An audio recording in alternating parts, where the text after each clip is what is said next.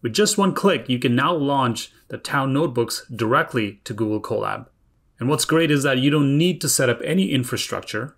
You can experiment faster by modifying the various Jupyter notebooks that we give for computer vision and for conversational AI.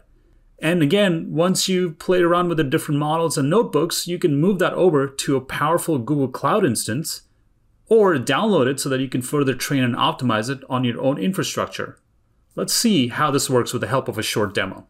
Start from the NGC catalog where all the TAO resources are located. Clicking on the YOLO v4 link will launch the notebook into Google Colab.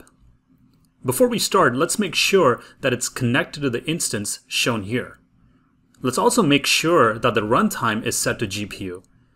Go to Runtime, change Runtime, and select GPU from the list. The first cell here will mount the drive to your Google Drive, either to your work or your personal drive.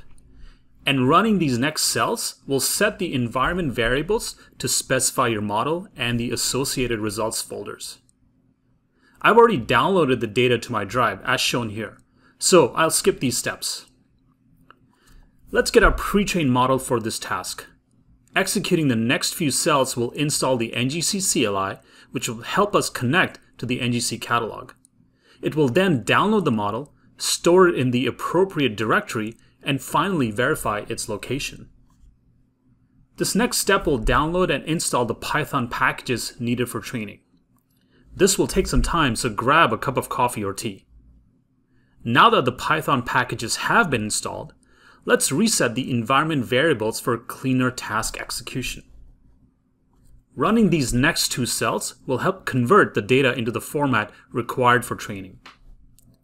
Before we start training, let's modify the training spec file. Here, I can set the training batch size, the number of epochs, the learning rate, and many other parameters. I've also enabled TensorBoard visualization to view the model progress. And for this run, I'm going to simply use the default settings. Once we verify the specs by running this cell, we are now ready to start the training. Depending on how you've configured your training parameters, it may take some time to complete.